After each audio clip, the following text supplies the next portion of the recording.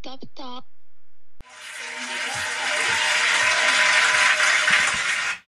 3, 2, 1.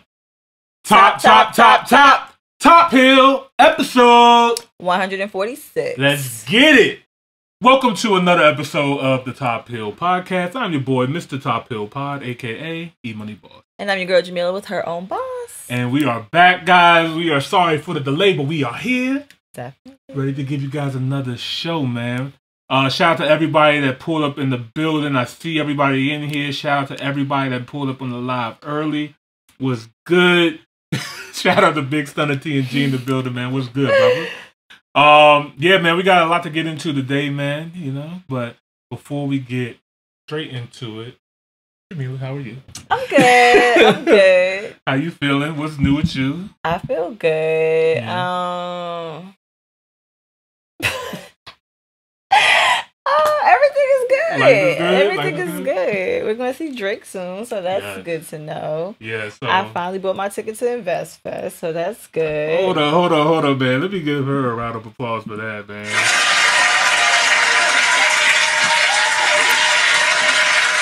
So I ain't really doing nothing, just planning. No, just planning stuff. Planning Logan's birthday in Disney. And yours. I don't want to go to Disney for my birthday. Well, I mean, you'll be in Florida. It'll be some nice weather, you know what I mean? Yeah. So it'll be good. Sure, there'll be children there.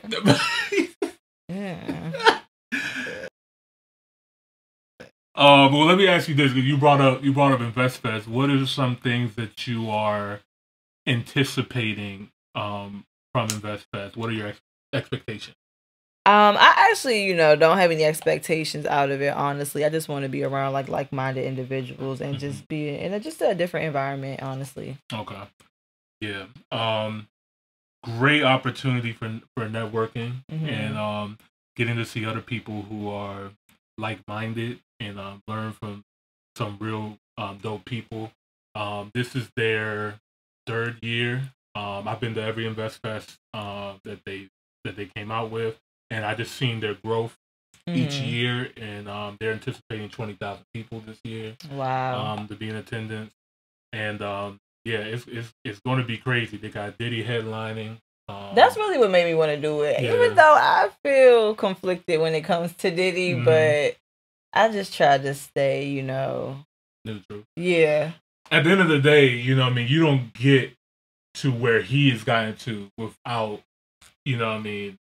there's a lot of rumors and stuff like that, but apparently he's going to actually dive deep into his actual business. And I don't think he's really had an opportunity or even a platform that really focuses so much on his whole entire business, from Bad Boy to Ciroc to Deli Brand now and all his other ventures. So it'll be really Some would interesting. even to say see the murder of Smalls. Allegedly. It's just so crazy. Yeah, there's a lot of rumors, and he said that there's nothing off the table. So it'll be really interesting to hear. Nothing off the table. Yeah, he's gonna be completely open. So I'm very interested to see that. Robert Smith, the wealthiest black man in America, is also going to be there headlining as well too. I saw that. I believe Steve Harvey's going to be back, and then the whole Earn Your Leisure crew. Yeah, I'm really looking forward to it. I'm looking forward to it. We've been going for 2 weeks. I feel like so many things have been happening that things I'm sure have happened. Yeah, but it is what it is. We're here today, guys, and of course we're gonna get into the reactions and stuff like that. Everybody that's in the live, make sure you guys hit the like button for us. We really greatly appreciate it. Stunning TNG is hilarious. He said, Sundress season though. What's good? Yes, man. I'm not gonna lie. I haven't been seeing many sundresses out. You know what I mean? I don't know what's going on. People haven't really been out like that. I feel like, it's a lot going on right now, and we're just not talking about things. Yeah. I think everybody's just coping and just acting like, maybe if we act like nothing's happening, maybe it'll just go away. Because the economy is down bad, real bad right now. Actually, people are not spending. Yeah, inflation is a thing. I think that's what happened with Lil Baby. Ooh. Yeah, we're gonna dive into that as well too. Yeah, the economy is a thing, and I guess people are being more careful what they're actually going to be spending on. No, it's running out fast. I'm telling you from personal experience, and thankfully I can always just hustle a little bit hard. Like I can make more income off of me, thank God. But I'm telling you, we having to do more, and the money's going way, way, way faster for the same stuff we've been doing. And another thing too that's coming down. I believe was it the House that denied the student loans. Oh, I saw that. Yeah. I was a little bit disappointed, but I couldn't say I was surprised. What I was surprised about, but also really not surprised about, is when Biden, double backed and was like, "Don't worry, guys, still gonna give it to you." He said he's not gonna give it to everybody. He's 800,000. Yeah, like. And I'm hoping and praying to God that I'm one of them. You already approved me, Biden. I was looking at the list of people who might get it. I don't know if I fall under that list, but I hope I do. I'm claiming it because I feel like everything is reliant. Like only thing that I have on my credit down is that it's my student loans. I mean, they're good, they're in good standing, but still.